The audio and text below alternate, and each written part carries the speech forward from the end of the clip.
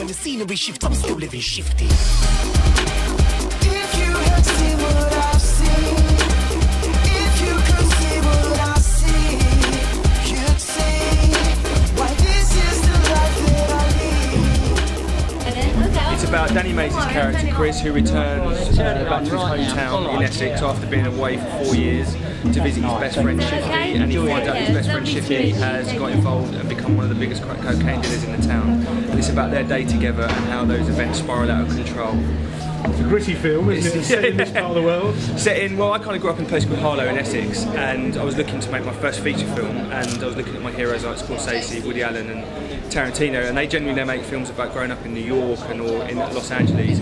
So I thought, what world do I know? And I know Harlow in Essex. So I wrote a true story about two friends, and kind of based on my own real life experiences and the friends that I had growing up.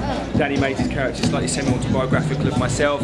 So yeah, it's totally based on growing up in the world of Essex. It was your first big film, as it were. How have you found it?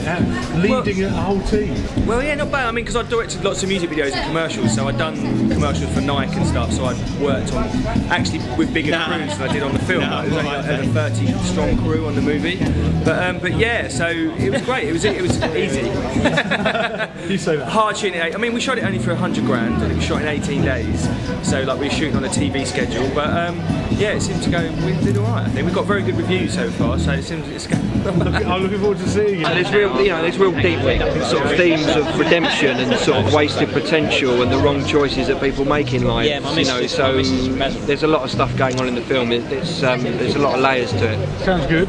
Just one final one from me. This is at the start of the Southend Film Festival. How important is that, as somebody in the business, how important are film festivals to your industry? Well, they're incredibly important. I mean, Eran, our sort of writer-director, comes from Essex. I come from Essex myself. I've got some still in Essex. But the fact that we can, have the film on here today, and it, opens it out to a wider audience, and festivals are, so important because they basically get your film out there, and all it's about is getting people in the cinema and watching the film, hope they enjoy it, and then they spread the word. So yeah, it's vital, in fact.